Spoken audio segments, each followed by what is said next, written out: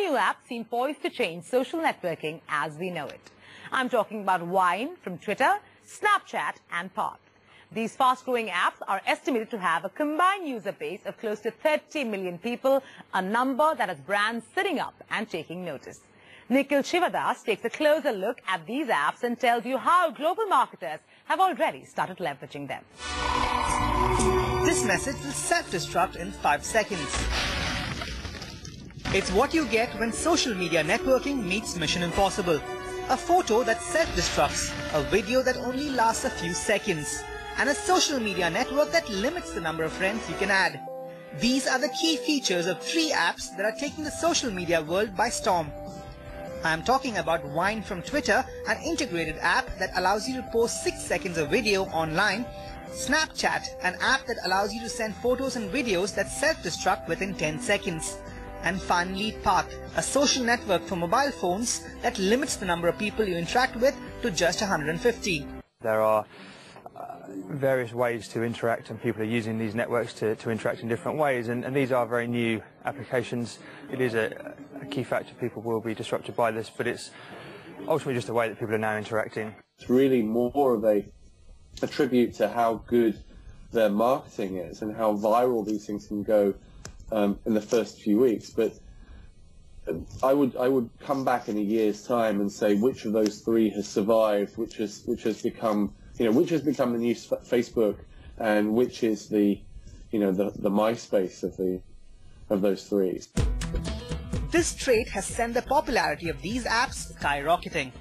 Experts estimate that Vine has upwards of 15 to 18 million users, thanks to its tie-up with Twitter, followed by Snapchat with 7 to 8 million users, and Path with 5 to 6 million. Impressive numbers that experts believe make these apps great platforms for marketers to get onto.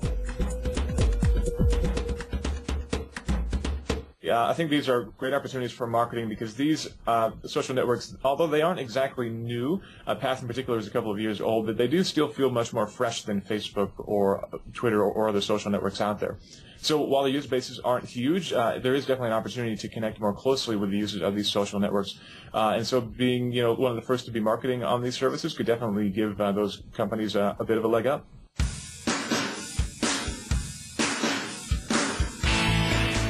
Vine appears to be the best bet for marketers, considering that it gives them greater access to Twitter's massive user base. Then there's the 6-second limit that forces a brand to be more creative with content.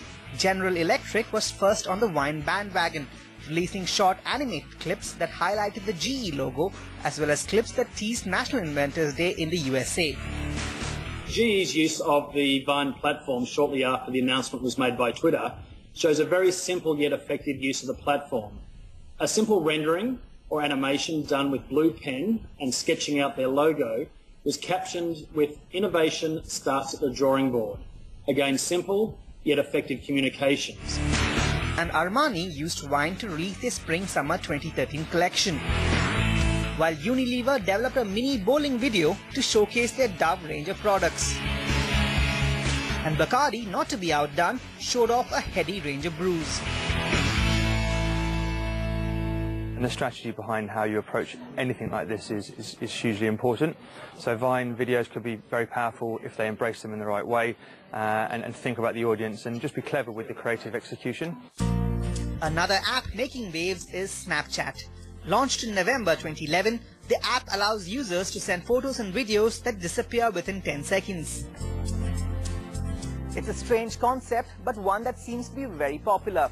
The app has shared over 1 billion images so far, with up to 25 million images being shared per day. Oops. Those are impressive numbers, but the question that marketers are asking is, how can one possibly develop a campaign around an app whose content vanishes within seconds? 16 handles is the best, 16 handles beats the rest, 16 flavors all day long, come and get your froyo on. The answer to that might lie with New York-based frozen yogurt company 16 Handles, which recently became the first brand to conduct a promotion using Snapchat. The company came up with an innovative campaign where they encouraged users to take snaps of themselves enjoying frozen yogurt and send it to the company's Snapchat account. In exchange, they would get discounts on their purchase. soon as we launched the promotion, we had a lot of people, I'd say at least a few hundred, adding us as a friend on Snapchat, showing that they were intending to participate in some point. And then they started actually trickling in using the coupon, maybe 10 the first day, maybe 15 the next day. But as the promotion got, picked up by different media outlets, and as people would tell their friends about it, we got more and more every day. And now that we've kind of worked out the kinks and figured out what works and what doesn't, we plan in the future to launch it across our entire system of stores. Next on our list is the social network for mobile phones, Path. This app restricts the number of friends that can be added onto a user's friend list to 150. The aim, to create a more personal network that caters only to close friends and family. An idea that has clearly appealed to users, considering that there are an estimated 5 million people using this app. However, the restricted nature of Path is what makes this app the toughest for marketers to crack. To date, no brand has tried to develop any content for Path, but experts are still optimistic about its prospects. Apps like Path are certainly the next generation of, of social networking apps, which are, I would call them, you're curating your own social network. Path, in my mind, can be, both a acquisition target for some of the larger networks. At the same time, as these communities evolve, it has the ability to do a lot of sort of co-opt marketing. It's almost like network marketing, because you are within, so you know people, you can, so it has that potential as such. It's a really good kind of family kind of a place where you can, if targeting is allowed and I can target, somebody can target me and my family or me and my friends, it can do group stuff like travel stuff, insurance stuff, home buying stuff. It's a restricted set of activities, but that's kind of what a Path can do. One obvious trait of these apps is the fact that content can be made on a very low budget and sent to a large audience. This makes it attractive to startup and challenger brands that are not in a position to outspend bigger and more established brands. Yet, experts believe that brands like Axe and Kama Sutra are ideally placed to tap into the edgy nature of an app like Snapchat, while cola giants Pepsi and Coke could possibly take advantage of the capabilities wine offers. And with big brands making their presence felt abroad, it's only a matter of time before Indian brands get in on the game as well. While you Indian marketers out there digest this, we're going in for a short break. But up next, we bring you a rather interesting gender story. And this time, we're not rooting for the women. Stay tuned.